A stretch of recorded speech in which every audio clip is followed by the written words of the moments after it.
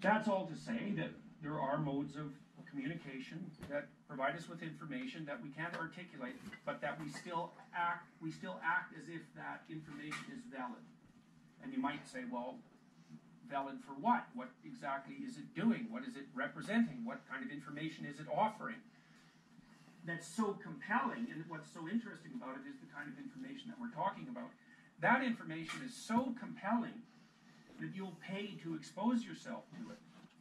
You know, it's a rare lecture that you'll go to and have to pay for the lecture itself. I mean, you'll come to the university and you'll get your degree. But if you had your option on a Saturday afternoon, or a Saturday night, let's say, it's relatively unlikely that you would attend a lecture, and certainly even more unlikely that you would pay to attend one, but you'll certainly pay to go somewhere to dance to music. And, you know, why that is not obvious. You know, you say, well, it's entertaining. It's like, yeah, it's entertaining, all right, but it's a lot more than that. I think that dismissing things that are enjoyable as entertainment, which means they're sort of peripheral, they're unimportant in some sense, which is often what... Especially with COVID. It's a real terrible habit of psychologists. So, for example, when Steven Pinker wrote his book, it's the book on language, and unfortunately I can't remember the name at the moment. He devoted one chapter at the end basically to nonverbal cultural forms, and he talked about them as epiphenomena. You know, they're a byproduct. And I think that's deeply wrong. I think that our culture actually grew out of dance and drama and music. And science came way, way later than that. And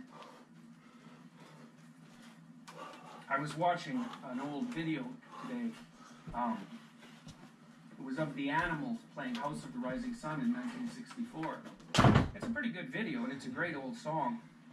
I mean, they didn't write it. It's an old blues song, but it's a great old song, and they do a pretty good job of it. And the audience was full of girls, and they were screaming madly away. Now, it wasn't quite as bad as the Beatles, which was completely unbelievable, but it was still, you know, a fairly continual din of delighted shrieks. And, you know, I think that's extremely interesting because you'd never see that at a scientific conference. Well, it's strange, eh? Like, there isn't anything else that elicits that kind of response.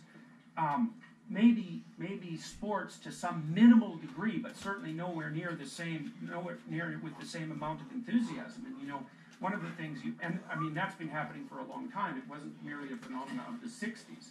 I mean, I suspect it's been happening ever since there's been wandering minstrels, and that's a very, very long time. And I suspect those wandering minstrels left many offspring behind them.